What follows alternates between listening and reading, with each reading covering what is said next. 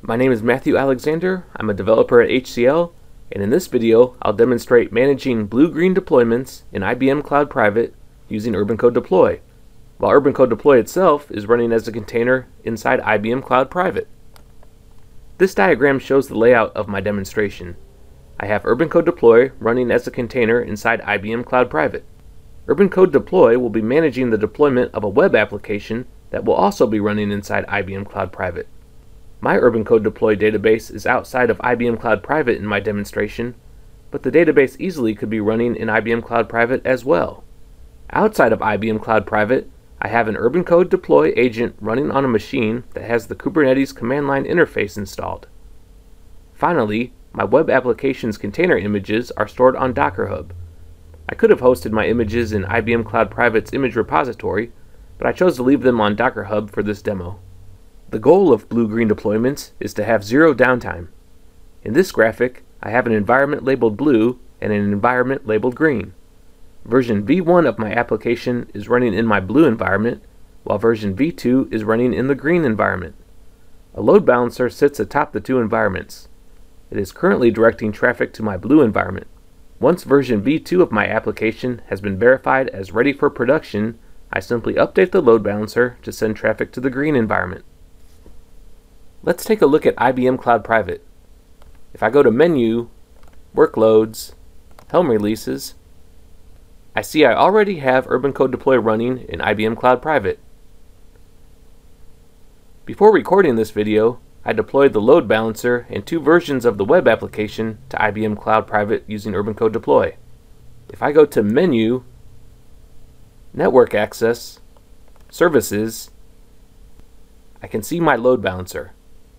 If I click on it, I can see the load balancer is currently sending traffic to my blue deployment. If I go to Menu, Workloads, Deployments, I can see the blue and green deployments of my web application. Let's now open our web application in a browser. As you can see, users are being directed to version V1 of our application. Next, let's check out UrbanCode Deploy.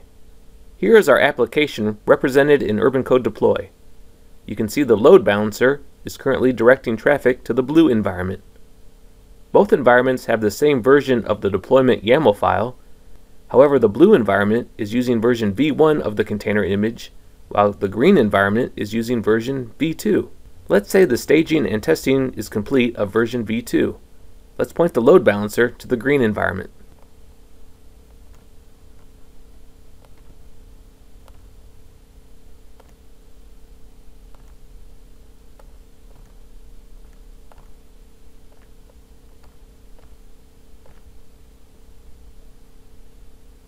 The process completes, and if I go back to my application, I see the load balancer is now sending traffic to the green environment.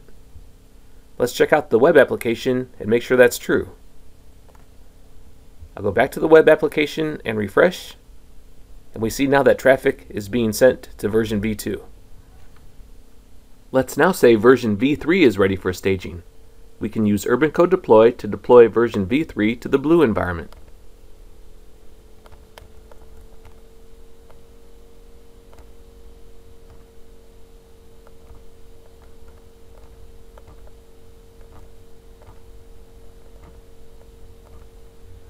UrbanCode Deploy is automatically pulling image tag information from Docker Hub, allowing me to choose any version of the container I desire.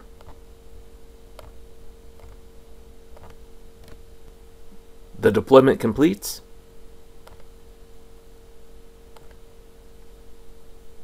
I see that version V3 is now running in my blue environment. Let's check out the web application. I'll refresh, and we see it's still on version V2. That's because we haven't updated the load balancer to direct traffic to our blue environment. Let's do that now.